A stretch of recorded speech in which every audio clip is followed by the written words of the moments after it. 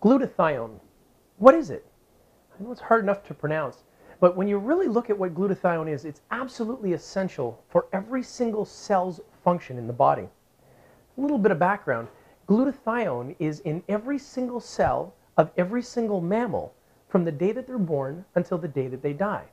And the whole function of glutathione is really to help the cells to become healthy and clean.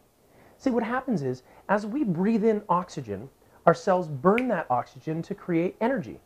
That energy is called ATP. Now, in the process of burning, just like anything that burns, there's residue left over. In the cells, that residue oftentimes is called free radicals. Now, these free radicals, I kind of think of them as little particles that are zipping in and around your body, and they're hitting your cells and they're causing damage to your cells. What glutathione does, it actually absorbs those free radicals, protects the cells from damage, and helps the cells to regenerate and become more healthy.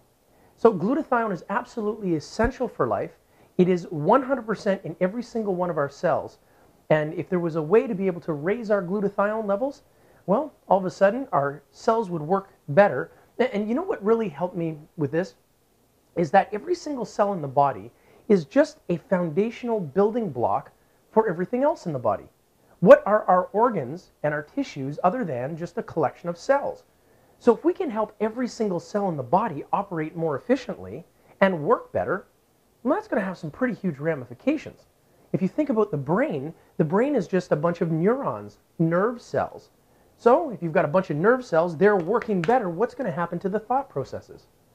Now, one of the most profound effects of having enhanced glutathione levels in the cells is that inflammation is reduced at a cellular level.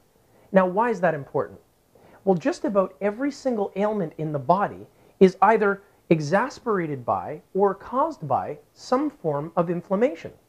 So if we can get our glutathione levels up, it reduces inflammation at a cellular level. All of a sudden, our cells work better, our tissues work better, our organs work better, and all of the inflammation-related ailments that people are suffering from is all of a sudden subsided because we've got less inflammation.